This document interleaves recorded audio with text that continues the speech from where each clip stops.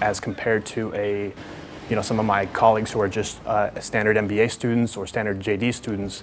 Ample opportunities have been opened up due to this degree. My name is Cole Parker. I'm from Salt Lake City, Utah. I'm in the fourth-year JD MBA program.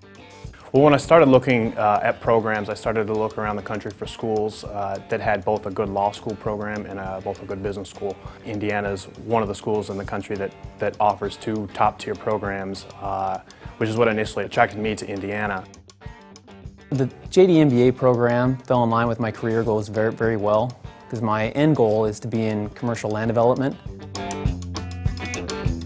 With commercial land development, you have a number of issues that come into play with property law, tax law, contract law, that I felt like I needed some legal foundation to be able to go and pursue in my long-term career. And then when you couple that with the financial aspects, risk management, hedging, I felt like I needed a strong foundation in the business end of things as well. The JD MBA degree, I think, really ties together two entirely different skill sets. But when I say entirely different skill sets, they're two skill sets that really complement one another. This last summer was when I had the opportunity to work at a private equity fund in Chicago, and that's an opportunity that's not open to a regular law degree, and in this particular case was not open to an MBA student either. They were looking very specifically for someone with the skill set that a JD MBA student possessed. This year they started a new program where a student can go over to Korea for a year and do a one-year MBA over at SKKU.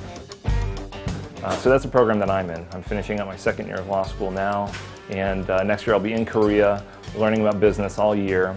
I think it's going to be a great experience to live in a different country, to meet international students, to just see something different that I know I'm going to experience in the real world as far as international companies and people from just varied backgrounds. I think it's going to be very, very helpful. People do all kinds of things with law degrees, and I think the JD MBA is a reflection of that.